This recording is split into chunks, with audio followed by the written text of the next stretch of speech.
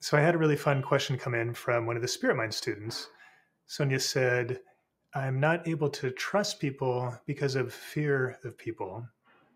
And she's looking for some tips on that. And this one's really fun. So probably a lot of us can relate to this. So the feeling like I don't trust people because I'm afraid of them, maybe in the sense of I'm afraid what they're going to do. It could also be I'm afraid of their intentions or just kind of, in general, a fear comes up around trusting. And the trick I think here, this is a really simple one, is instead of thinking about trusting the other person, think about trusting yourself. So I'm gonna tune in. It can either be through, if I've got tools for going in and meditating and tuning in that way and grounding, or if just in general, if I have a sense of intuition or a feeling inside, I'm just going to tune in to my own feeling and guidance and say, uh, is this a situation where I want to interact with this person?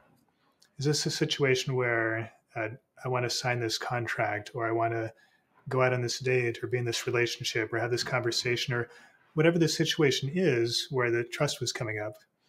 But instead of thinking of it in terms of, do I trust them, right? Or are they a trustworthy person? Think of it in terms of, do I trust myself to take care of myself?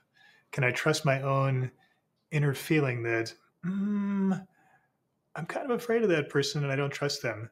That's totally okay. That's my authentic feeling. So this is a no, right? Or, oh, I'm really excited about this opportunity with this person and I'm kind of scared and I recognize I have some trust issues, but I want to step in anyway.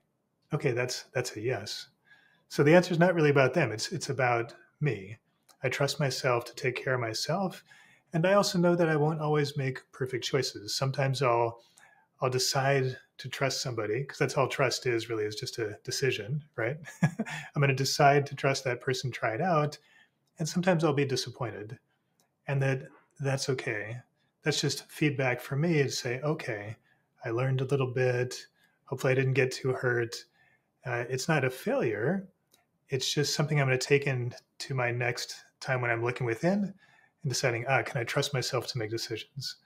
Now, the only thing I would say with this is you have to be really mindful to not be in a judgmental space about yourself. So if you get into this space of thinking, I'm not good at trusting people, I'm not good at judging if people are trustworthy or not, that's kind of a downward spiral. So what I'm suggesting is kind of doing the opposite, saying, I do trust myself to make choices about my life. And even though I know that it won't always be perfect, I'm still going to trust myself, my own inner feeling and guidance, and move forward on that. See, that's going to take us in this upward spiral. And life will still have ups and downs. There'll be like wins and losses. But if you're trusting yourself, it can feel good every step along the way.